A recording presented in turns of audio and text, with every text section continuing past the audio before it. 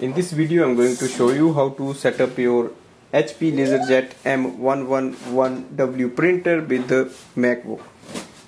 Now the first thing is to enter this printer into the setup mode. Go to the printer panel.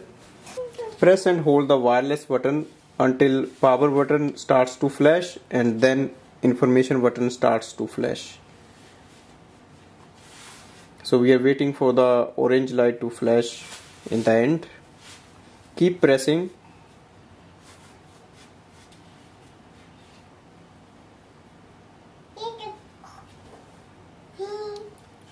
Release it. Your printer will switch off and restart again, and then the blue light will start to flash. That means we are ready to set up the printer. Now go to your MacBook and open the HP Smart app. You can download this app from the App Store. Now on the main screen, click on the plus button on the top. It will search for the setup printer. Select your laser printer. Click continue. It can access the password of your Wi-Fi automatically. Continue. Now follow the instruction on the screen. It says press the wireless button. So press it once.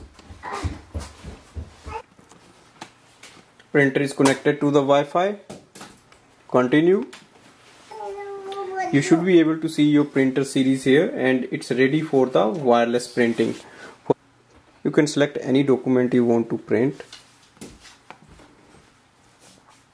Open it, select your printer and click on the print button.